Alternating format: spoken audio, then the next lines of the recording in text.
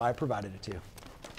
All right, so if we go ahead and look at this, based on our Pythagorean identities, though, guys, we know that we can do something with this, right? We know we can't take the general integral here with tangent squared.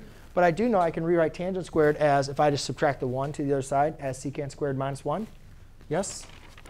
So therefore, I can rewrite this as secant squared of p minus 1 plus 4 dp. And then obviously, I could go ahead and combine this. And obviously, you could show your work. Just do this in one step. But just want to show you guys this. All right. And then now by taking the integral, I look at, oh, I have secant squared. Does secant squared, antiderivative secant squared is? Tan.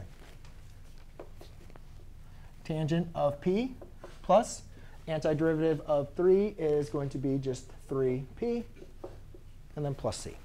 So just remember, when you guys are seeing those tangents, it's very, very, very, very often you're going to